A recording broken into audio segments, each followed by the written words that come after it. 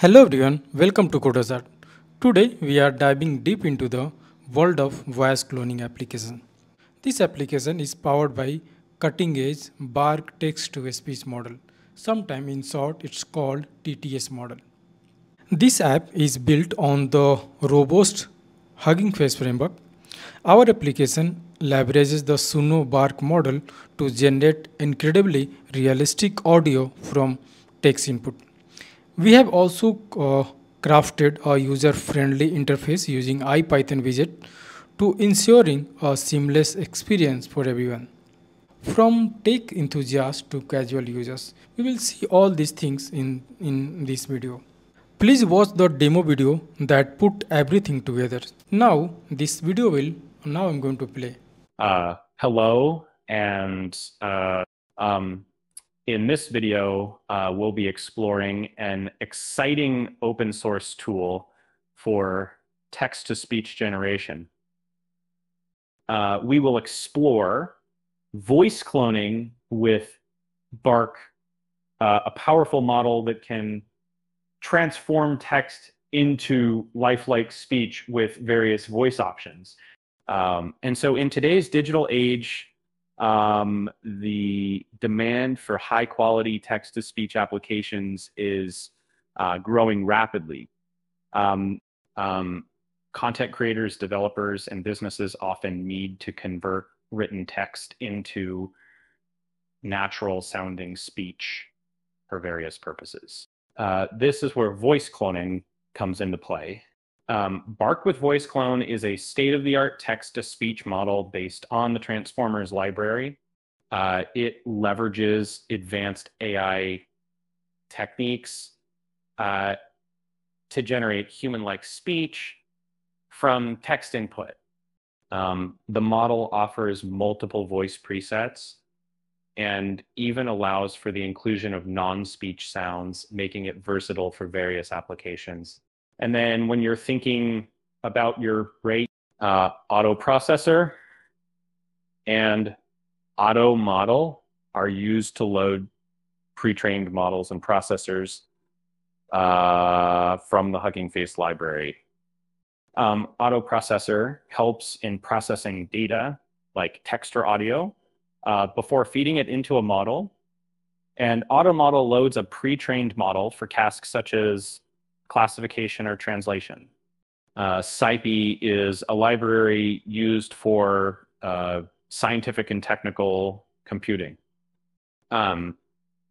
It includes functions for tasks like numerical operations and signal processing.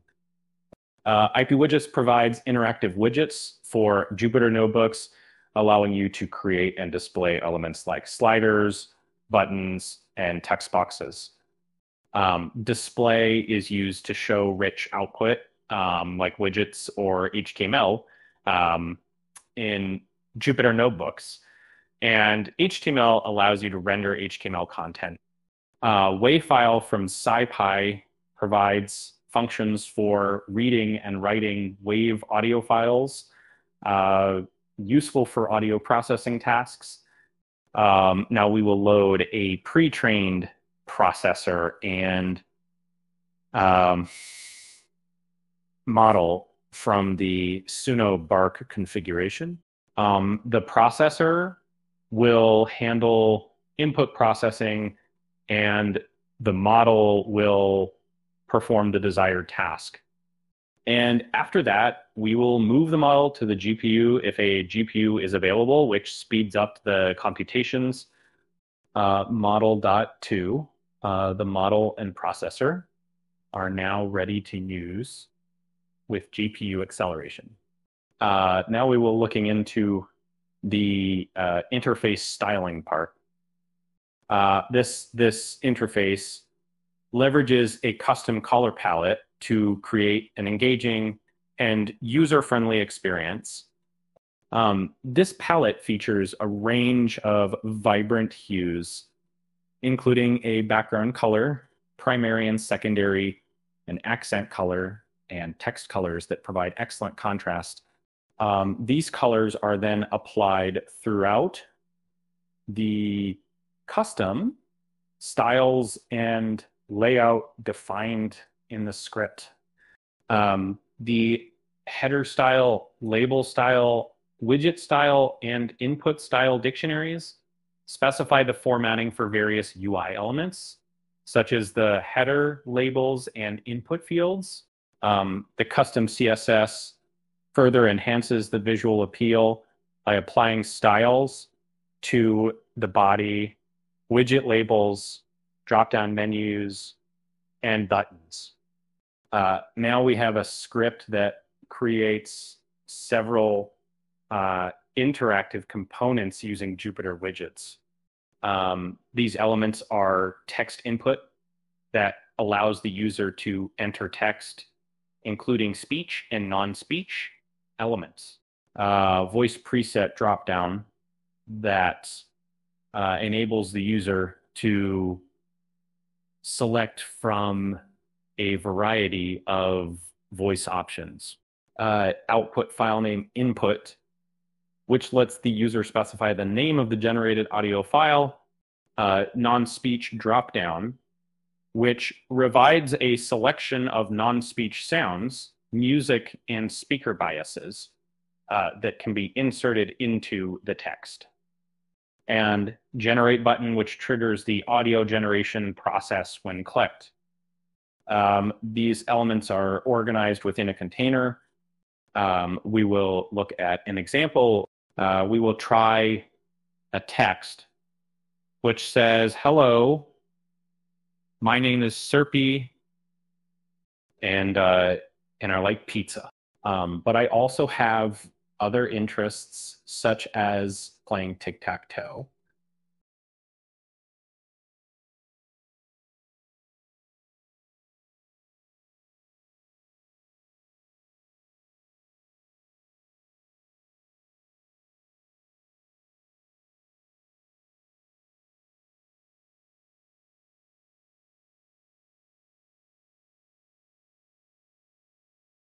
Hello, my name is Serpy, and I like pizza. But I also have other interests, such as playing tic-tac-toe. Thank you for watching. If you found this video helpful, don't forget to like, share, and subscribe for more content on cutting-edge tools and technologies. Until next time, happy coding and voice cloning. I hope you enjoyed the video. Now let's explore the use cases of this technology or this model. Voice cloning technology has a wide range of applications across various industries. These are some common use cases I am going to present you. The very first use cases or the very first industry is entertainment and the media. In entertainment and media, there's a different use cases we can use a text to speech model. This TTS model or text to speech model or this Bark model. The first use case in entertainment and media is character voices, like creating unique voices for animated characters, video games, and dubbing. And the second one is audiobooks, producing audiobooks with a variety of voices to match different characters. Other use cases like voice over text, like generating voice over for commercials, documentary, and others media. One more use cases of continuation of the entertainment and media is content creations, producing content like podcast, tutorials, and educational materials with these clone voices. We can do very easily with voice cloning app. Now moving further, the second industry is business and technology. In business and technology industry, these use cases can serve as a various purpose like customer service, accessibility, virtual assistants. As you can see, there's lots of online chatbots available that also have voicing capability, like creating more natural and engaging virtual assistant. One more use cases in this business and technology is training and education, developing a personalized training materials with clone voices. Okay, so maybe with the voice of your favorite tutors, you can create the training and education materials. Another industry is creative arts. Like in creative arts there is other useful use cases or many important use cases like music productions, art projects, experimental media. So these are different things in creative arts we can use or we can get the benefited from the voice cloning app. In legal and forensic applications, we can use fraud detections, forensic analysis. These things can be very helpful with the help of voice cloning, or identifying fraudulent activity by analyzing voices. Nowadays people are using lots of digital call, internet calls, and they are copying the voices of many people and they try to fraud customers. Similarly, for analyzing recorded voices for evidence in legal cases, these applications or this technology is also going to be very helpful. So this was the fourth one, and these are the common one. Fifth one, that is called accessibility. So the first one is text to speech, so providing a more natural and expressive way for people with visual impaired to access information. And the second one is accessibility like language learning, obviously creating personalized language learning experience with clone voices. So the same persons can use clone voices and they can teach in the different languages. Okay, so or maybe similarly we can say language learning.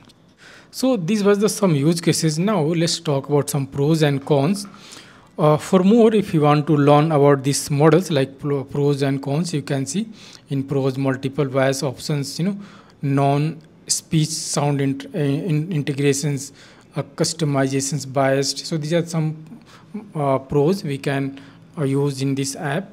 Cons is resource intensive. Obviously, this type of app it will take more system resources. Latency, there is a little bit delay in voice part, so maybe you have to sync these voices with text or maybe the actual person talking. Time limitation, so this was Bark model was open source model, so this is currently has some limitations, but you can overcome these things. So you have a programming language, so you can run this app in loop. Like there is current limit is 15 seconds or maybe more. We can I will share you the link. You can check this model. This model is continuously updating, so maybe later they will increase their time limitations. Okay. Now, if you are interested for this project and want to dive deeper into the text-to-speech technology, there is various open source models available. Or in particularly for this app, we are covered Bark model. Okay. So if you want to build a project on this technology, so we are offering personalized tutorials, consulting services, and even collaborations if you are building some app development opportunity, or maybe you are building some type of app for your own product or as a business use cases. Finally, so if you are interested, so you can contact us to discuss your projects and explore how we can help you bring your idea to the life. If you found this video helpful, please give it a thumbs up and subscribe to our channel for more tutorials.